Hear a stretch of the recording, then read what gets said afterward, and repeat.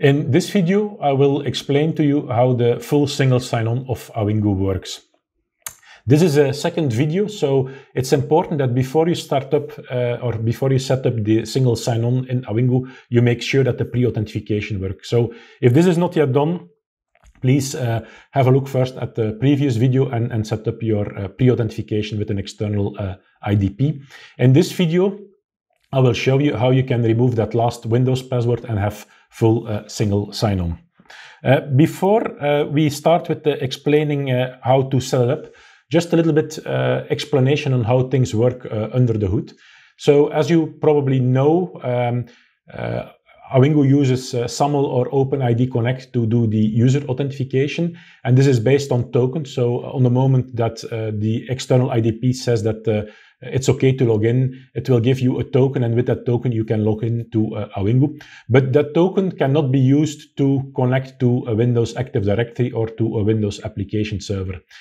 Basically, the only ways you can authenticate inside Windows without installing any third-party software is either username, password, or via smart cards. And this is actually what Awingu will do. Username and password is unknown because the SAML token or the OpenID token also doesn't contain the password. So the only way we can still log in without having to ask anything to the user is via a smart card. What will Awingu do? Awingu will generate on the virtual appliance itself a virtual smart card, put in that virtual smart card a user certificate, and then that user certificate will be used to do the Windows logon service.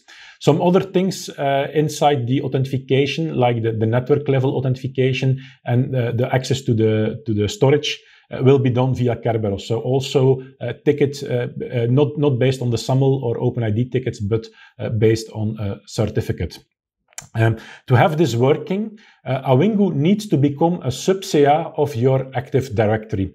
So before we can enable the single sign-on in Awingu, we need to configure your Windows backend to have Awingu as an external or as a subSEA authority, and that subSEA authority needs to be authorized to generate user-based certificates that are allowed to log into the Windows backend. Please have a look in the admin guide. We have a section on that, on how to do that in detail. I'm just going to guide you through some of the steps during this video. The first thing you need to do is, of course, create that subSEA certificate. So to do that, you need to make a certificate request. So that's a few lines of template code. And then once you have those, once you have made that template, you need to register it in your. You need to use your CA to generate that subSEA certificate.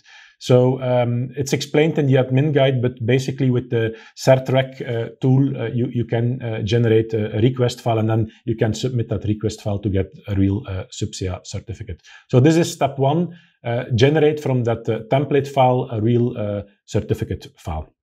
The second thing we need to do, and this is something I'm going to show you, is we need to import that subSEA certificate from Awingu in the intermediate certificate store of your Active Directory.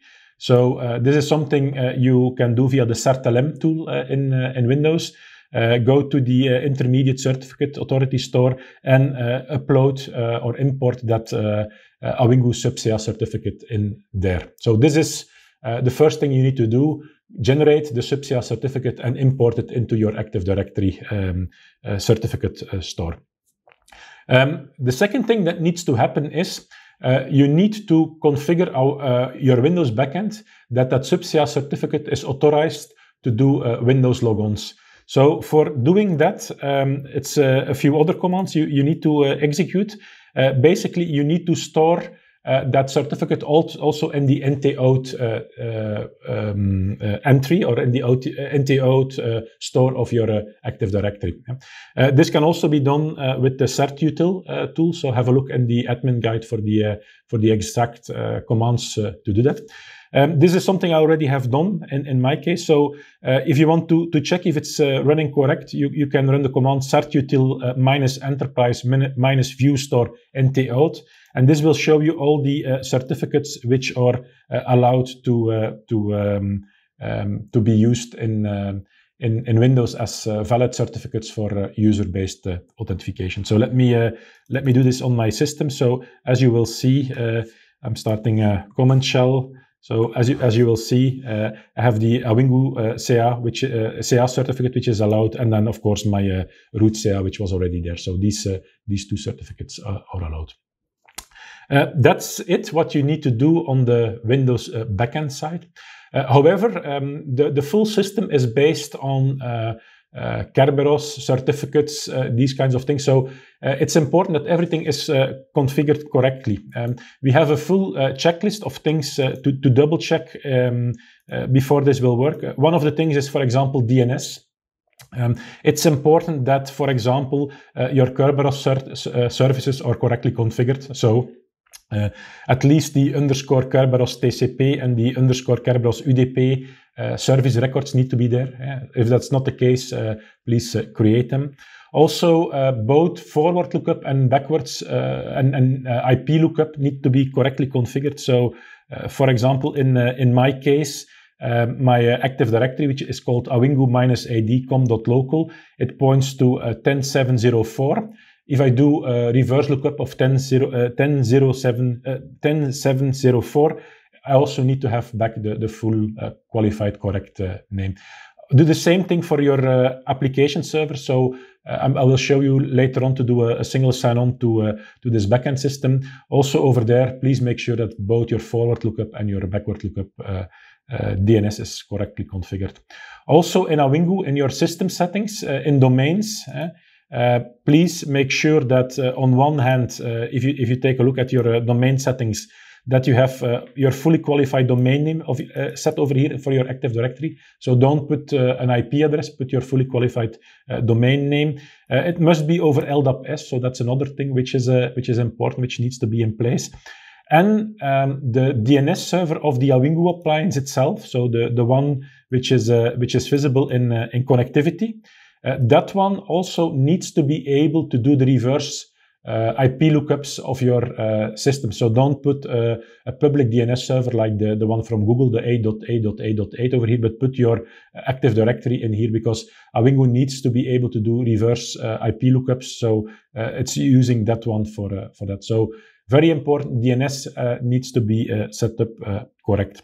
A last thing to validate on your backend system is your Kerberos certificate. So everything in Awingu is based on Kerberos. So please make sure that if you go to your personal certificates, that there is at least one certificate which has the smart card logon and the KDC authentication intended purposes enabled. So by default, this is not the case. So if this is not yet done, you might need to generate a new certificate also for this upfront. Again, if you're not familiar on how to do that, please have a look in the admin guide on how to do that. So these are the things you need to set up on your backend. On the Awingu side, we need to upload, first of all, that sub-CA certificate, but that needs also to contain the private key, because with that private key, we will sign then user certificates, and those user certificates will then be used to do the login. So how to extract a certificate with the root key? So first of all, we will extract the one from the sub-CA certificate. So to do that, we have to go to the certificates itself, and then do a right click on the certificate that you have just imported. Then click on export, and then the wizard will help you. Please make sure that you export it with the private key. You can keep all the rest as standard, and then you need to put a password on it. So let's put a password on it, and then finally, if you click on the location, it will store the file in a PFX format. So this is how to extract the sub-CA certificate, which we will need on the Awingu appliance. We also need the full root of all the certificates in the chain, which were used to sign it. So if I take a look at my sub-CA certificate, you see there is only one CA involved. So this is the CA of the Active Directory itself. So we need that certificate also on the Awingu appliance. Of course, we don't need the private key, we just need the public certificate, but that's also something we need to export. So for that, go to your trusted root certificates and find your certificate which was used to sign the subSIA certificate, and then do the same thing, export. This case, you won't be able to save it as a, you don't need to save it as a PF12 of PFX certificate. You can just do a simple base 64 certificate, and then that will give you the certificate from your trusted roots. So these are the two files you need for the Awingu configuration of the single sign-on. Before we can upload those certificates and switch from pre-authentication to single sign-on, one of the things to validate is that the Vault service is enabled in Awingu. So that's a service which is by default not enabled. This is something you still need to do. The Vault service is can be found under Global Connectivity, and over there you can enable the Vault service. So by default it's disabled. So either you can enable it with an internal key or with a key stored on Azure or on Google. In my case, I'm just going to use the internal key. And then once this is done, we can go back to the user connector, and we can in here switch from pre-authentication to single sign-on. So let's do this together. Let's go to single sign-on and then upload the two certificates. So the first one is the subSIA certificate. With the password I have set to extract it, and then the second certificate is the root certificate with the trusted roots, like this. And then if everything goes well, if I click on apply, the key will be stored in the vault, and the single sign-on will be available. So this will take just a few seconds, and then once this is finished, the single sign-on should normally work. So after a few seconds of waiting, you see the certificates are uploaded, and we can try if the single sign-on works completely. Just a few things to double check before we continue. The first thing is in your domains, please make sure that you're using the fully qualified domain name of your Active Directory. And this is again important in the Kerberos lookup. So please make sure you don't have an IP address in here, but you have your full qualified domain name of your Active Directory in here. And then the second thing to validate is the DNS server of the appliance itself. So the one which is in connectivity. That should be a DNS server that can resolve or that can do a reverse lookup of your IP addresses. So if you have specified in there, for example, the one from Google, like the 8.8.8.8, that one won't be able to do like a reverse lookup of your private IP addresses. So please make sure that that is also the case. So let's give it a try. So if I log out from Awingu, I should normally be able to test this via in private mode. So let's give it a try. So if I go to remoteawingu.com, I'm redirected to Azure. So this is still the part for the pre-authentication which we have configured in the previous video. I'm now taking my smartphone for the Azure MFA part. So approve my fingerprint. So I'm in, yes. And normally, if everything goes well, we should not see the login or the page where we're asking for the password, but that has been replaced by a full single sign-on experience. So as you can see, the SSO itself has already been working now. Before we can start a remote application or a desktop, we still need to configure that those application servers are addressed over Kerberos and no longer via NTLM. So this is something that needs to be done in the system settings. So system settings, application servers, manage application servers. So in here, by default, the authentication protocol is set to NTLM. So we will switch that to Kerberos. Not going to do that only for this one, but also for my second server. So set it to Kerberos.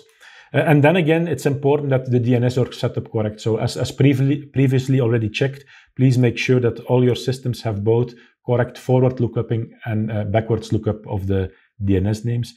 So if I now click on an application like my full desktop, you will see that Awingu will automatically log in and don't require any password anymore.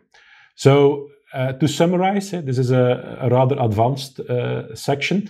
So Awingu can be configured to work with an external identity provider. So any identity provider which is SAML or OpenID compatible, like Azure, ADFS, Google, Okta, anything that is SAML or OpenID compatible could be configured in front of Awingu. To do that, we first need to set up pre-authentication. So this is something which was explained in the previous video. Then once this is in place, we can get rid of the password, which is still asked in pre-authentication, by going to single sign-on. For having single sign-on working, you need to make the Awingu appliance a subSEA certificate authority of your Active Directory. To do that, you need to create a subSEA certificate, install that on the Awingu appliance, make sure that it's trusted by the Active Directory for authentication. And then if everything is correctly configured, like your DNS, your Kerberos setup, your reverse lookups, if all these things are in place, you can do full single sign-on from in Awingu to a remote app or a full desktop.